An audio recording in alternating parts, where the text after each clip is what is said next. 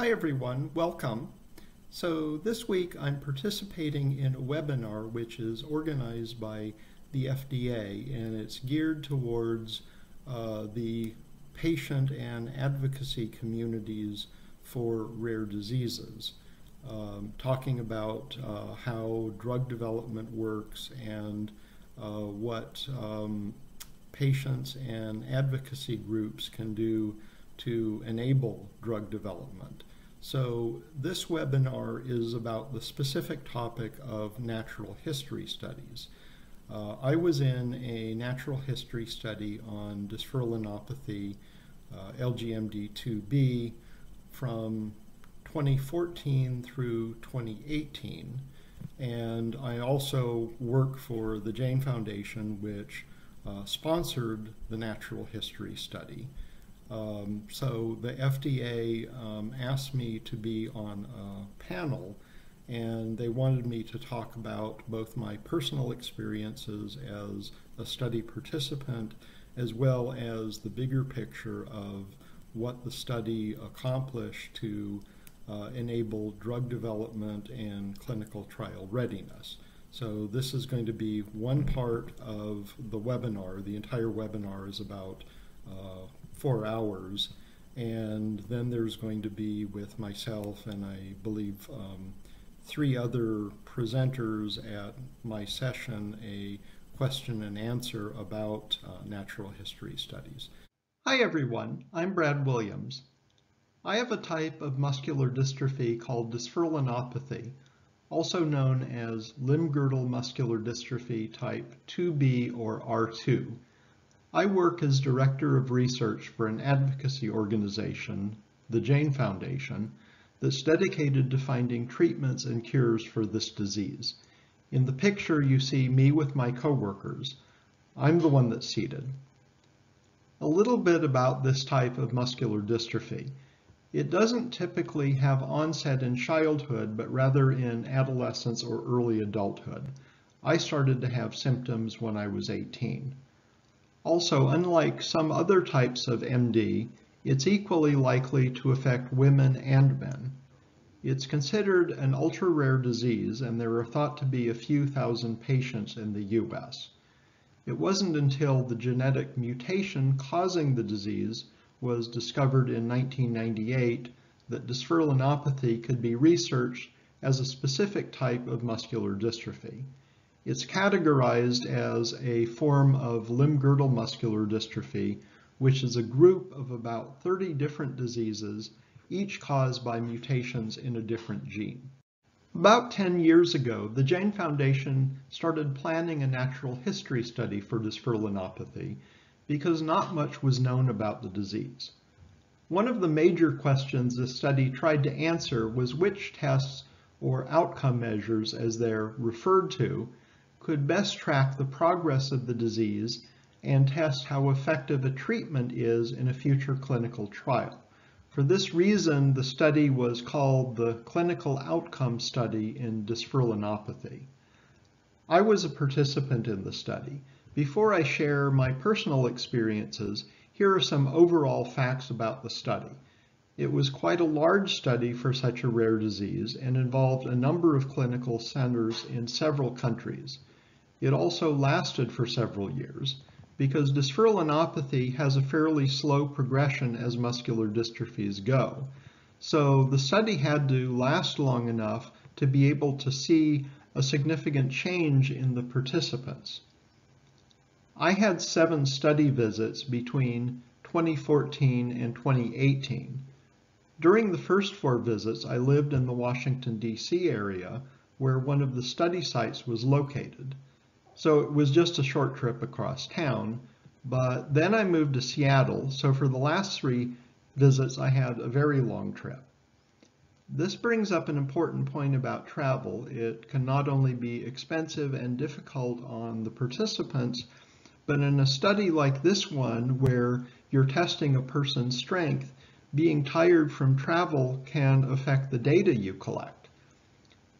Also, depending on the disease and what degree of disability it causes in the study participants, it may be necessary to make some allowances.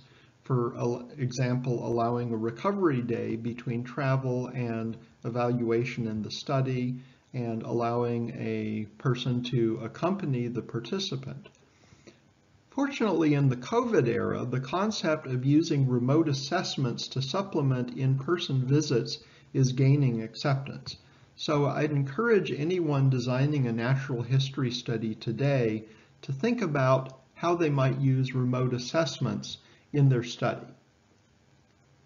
Each of my visits lasted most of a day, and there were a whole lot of tests done, including muscle strength, heart and lung function, MRIs, blood samples collected, surveys on how MD was impacting my life, and more. I wasn't ambulatory during the study. The people who were went through even more tests, such as evaluating their walking ability. The idea was to test as many things as possible to see which gave useful information about the disease's progression.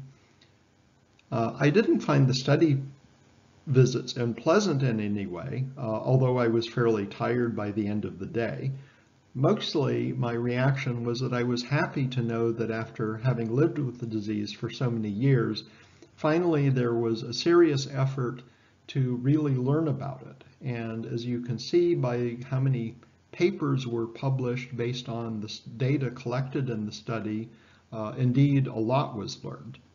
The study gave some really good information needed to design clinical trials. It showed what the best outcome measure was to use. It was actually an outcome measure that was adapted from Duchenne muscular dystrophy, and even though it was tested in our study for LGMD2B, it's now being used in clinical trials for other LGMD subtypes. Also, the study showed which patients would be the most likely to show significant change in a year's time, and how many participants you'd need in a clinical trial to show statistical significance in a treatment that was able to stop progression but didn't increase a person's strength. Now, this slide lists the successes of the study, but the study also found a number of tests that wouldn't make good outcome measures in a trial. That's important because a lot of times knowing what not to do is just as important as knowing what to do. A couple other benefits from the cost study. It created a group of clinicians at the study sites who all became familiar with the disease, with conducting these tests, and with working together. Really, a natural history study is just a dress rehearsal for a clinical trial. So having a bunch of people who've already conducted a natural history study together can help a clinical trial to go much more smoothly. Also, the data collected from COS enabled us to develop a standard of care for this disease, which never existed before. So even before there were approved treatments, having done a natural history study can help patients receive better care. So some of the lessons that were learned from doing this study. The most important one is on the slide. When COS was first being planned 10 years ago, we were nowhere near having a treatment to test for dysferlinopathy. But now we do have treatments in or close to clinical trials, and it's really good that we started the natural history study when we did, because they can take quite a while. In a lot of diseases, there are treatments ready to test, but a lack of natural history information needed to design a clinical trial. This delays the clinical trial process, and so I would encourage everyone to start a natural history study as soon as possible, even before you think you are going to have a treatment to test. Also, having natural history data and information about which outcome measures to use in clinical trials makes a disease much more attractive to drug developers. So just the act of doing a natural history study increases the chances that there will be treatments to test sooner. I also want to mention that COS isn't the only natural history study that I've participated in.